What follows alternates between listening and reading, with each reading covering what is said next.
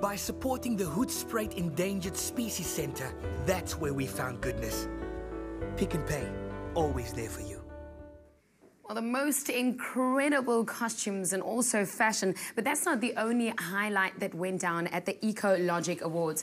Some of the most sustainable guests gathered and celebrated how to look after our environment. We're very excited this morning because Pick n Pay were honoured with the great measures that they are taking to ensure that they make sustainable choices. Now in studio today, we have David Perry-Davis.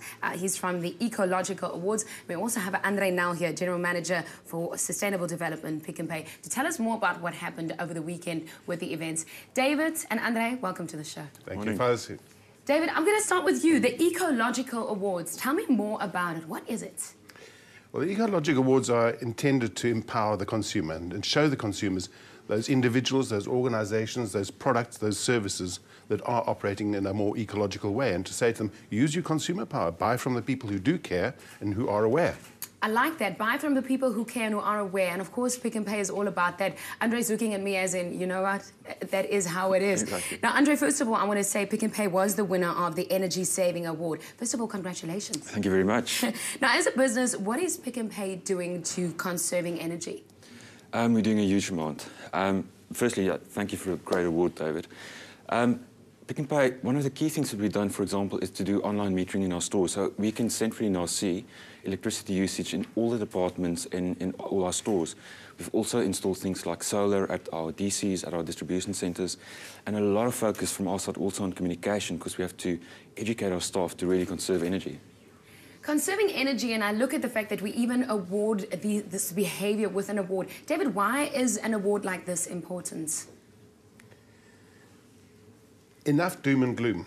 You know, we've had, since 1992, the Rio Earth Summit, people have identified that we've got environmental problems.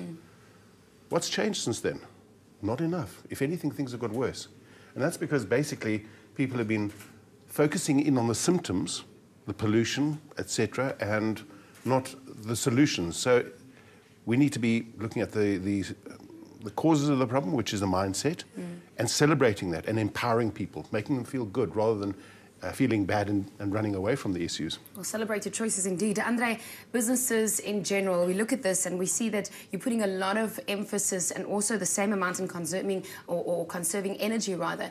Do you think that people focus as a business more on conserving energy than on price increases? I mean, is that more important to us than price increases itself? I think locally a lot of focus is on energy conservation because of the price increases. But I think it's very limiting for a business to only focus on that.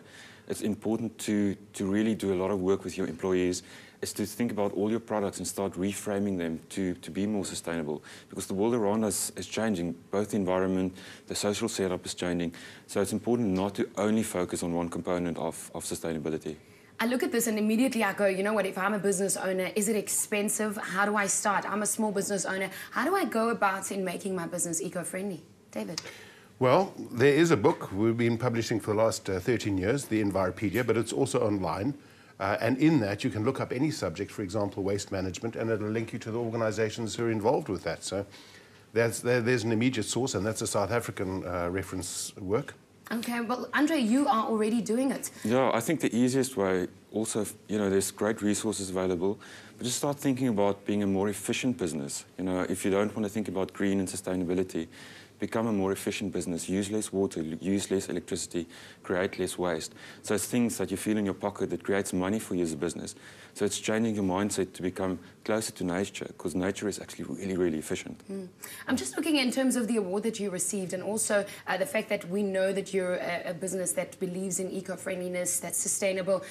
Is it expensive for you as a business?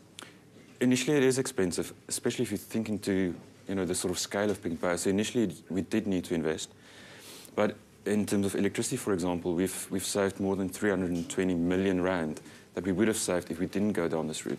So there are some investments needed, but the long-term benefits in having a sustainable business, it's worth much, much more than that.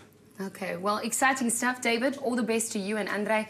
Weer eens geluk en dankie dat jy saam met ons was vanoggend. Really appreciate it. Well, from awards and how to look after the earth to people who are celebrating festivals, and this time around the 18th Rotary River Festival. This time with a twist. Think the longest washing line.